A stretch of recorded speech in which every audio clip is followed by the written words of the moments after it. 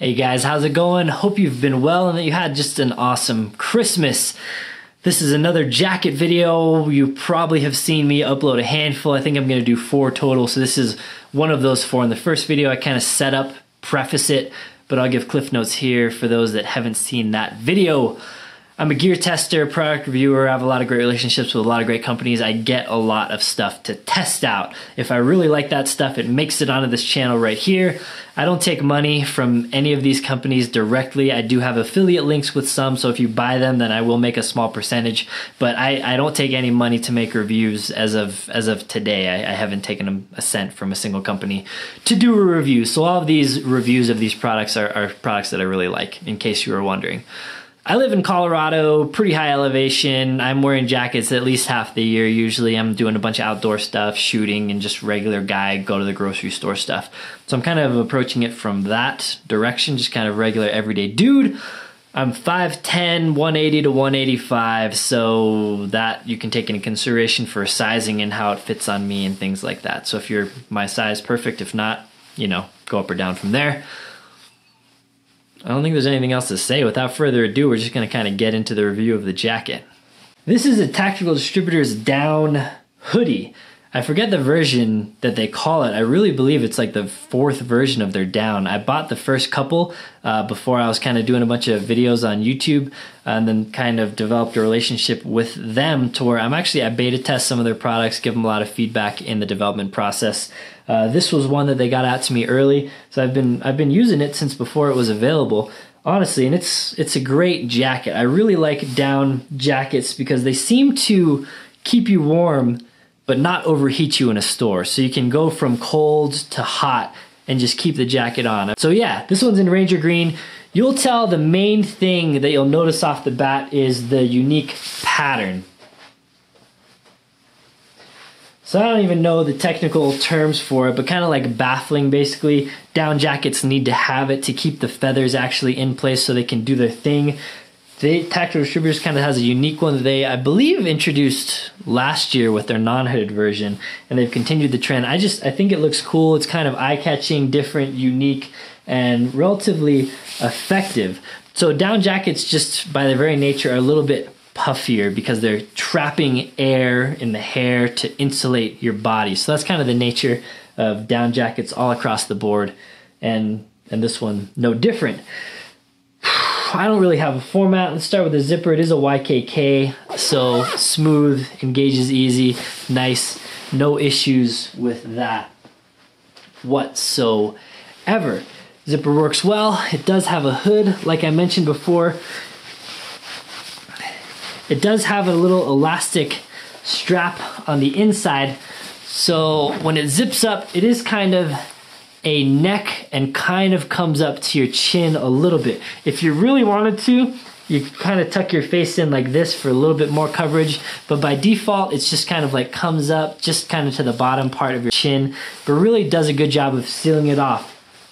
It is one-way adjustable back here, which kind of, it's unique in that a lot of times this back adjustment kind of makes it shallower. This one pulls a little internal bungee cord that really kind of runs like this. So pulling it kind of sucks this whole thing in. It works really well with a hat.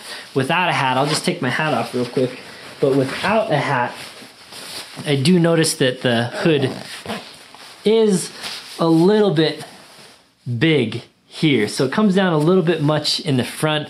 For my style, you can kind of tighten it a little more. The more it tightens, I mean, it's really effective in keeping you warm, but when you tighten this hood, it really kind of sucks it to you like that, which, I mean, you want that in a hood, but it makes it kind of a little bit weird when you just kind of tossing your hood on from the car to the store. I'm not sure if this is DWR treated or not. Let's just go ahead and do the test.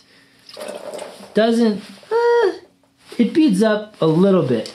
I have used this jacket a lot. DWR isn't permanent, so sorry for not knowing that. But if it is DWR coated, it might just need a refresh, because this is probably, this year anyways, this has been my most used jacket. And I'm not easy on jackets. I'll bundle, throw them in the car, rub against stuff, go hiking, go in and out of my truck a lot, go shooting, backpacks on all the time. So yeah, I'm kind of a good candidate for testing gear, I guess. Okay, so zipper is good. Hood is good, but kind of a little bit big if you're not wearing a hat. If you're wearing a hat, it's a really great hood. We do have a little chest pocket up here, which I like. The zipper goes down, and while it doesn't have like a dedicated interior pocket here, it does have some pouches that you can stash stuff with sound ports, so you can run your headphones or your comms or whatever through a little port into the exterior of the jacket.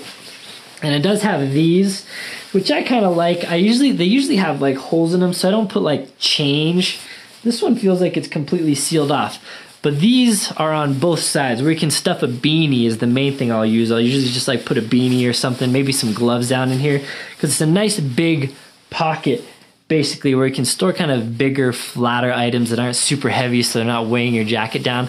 But this does have those on both sides. What they really are is just the pockets. So when you see these jackets, it's kind of like a dual purpose thing where this is the pocket, but also they turn it into an interior pocket. I love when companies do that. I don't know why all pockets aren't like this. There may be a reason, but I do really like putting gloves and beanies and stuff in there. The inside of the pocket isn't felt lined, but it is soft and it is comfortable, and the insulation is where you want it, between your hand and the elements. So good candidate for pocket warmers, though they are very big. They are very big pockets. They do zip up as well if you need to store stuff in there more securely. Does have a non-adjustable but elastic kind of stretchy waistband, similar to how it does the cuffs. Stretchy, nice, not too tight, but it is, again, elastic, so it is pulling in nice and somewhat snug, though it's not tight all the way. I can fit my fingers in here before it really starts to stretch out the elastic. So yeah, this is Ranger Green. I believe it comes in a black also. Nice pockets, nice layout, really comfortable. Down jackets are extremely light and relatively breathable, so they'll keep you warm but keep you cool somehow by magic. Oh yeah, it does keep you really warm. It's not a super heavy down though, so it's not for like really, really cold weather. So I wouldn't recommend it if you're going out in 0 degrees, as this is your only piece, but it can be used in a bigger layering system. And down compresses to almost nothing, so easy to store this kind of in a bag or whatever. You don't want to do that long term, but you can do it if you're taking it on a hike or whatever. And yeah, something about God creating geese and their feathers really makes it able to breathe well and not overheat so much when you're just kind of in the store, which is kind of my outdoor to store test criteria. This is one of the best jackets for that. Yeah, so fits pretty good. This is a size large, and it's nice. It's nice. I like it. I don't know what else there is to talk about it, so I think we're just gonna wrap up that portion. Alright guys, thanks for watching. You guys, if you've watched all these videos in a row, may be getting tired of getting tired. You may be getting tired of hearing me say all this, but as always, appreciate those thumbs ups, comments down below, subscribe to the channel. I do have a Patreon account, patreon.com/LLOD, if you're into supporting artists for free content. Artists, creators, I don't know what I am really, a creator, I'm not really an artist. I do have a website, LLOD.us, where you can pick up LLOD specific last line of defense is what that stands for, specific merchandise, holsters, gear, things like that. So also just getting subscribed to the channel helps hugely. So thanks again. I appreciate those comments down below. I always look forward to reading them. Until next time, take care.